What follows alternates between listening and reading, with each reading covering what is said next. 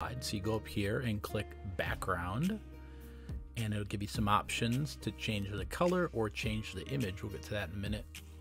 So if you click on the drop down arrow, you get this nice color palette. I recommend using this row right here, just below the main color row. They just work really nicely. So for example, let's try yellow. You click that and then done. And there's a pretty nice background. Not too in your face. Changes it up. So here's an example if you use that yellow one. Whoa, that's like pretty, that's like the sun. We don't want that.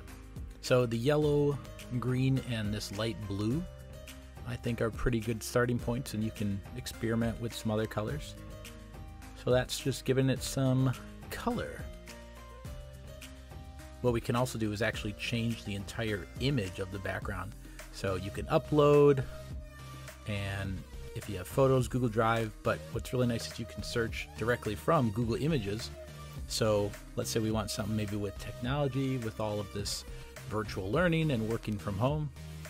So we'll search technology background, and we get all these options. Ooh, that one's kind of cool. Kind of got like the home and the Wi-Fi. All right, so we click on that, and then the lower right, we click insert, and done. So it looks cool, but it might be a little too bold and bright. You wouldn't really be able to see any text on there.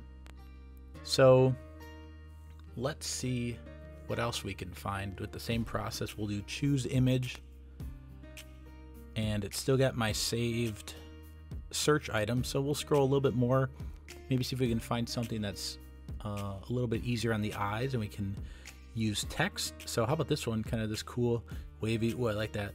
And with this kind of a background, a white text would work better. It just lets it pop a little bit more, and then we can just click and drag and move it up to the top, and now we got a pretty nice slide.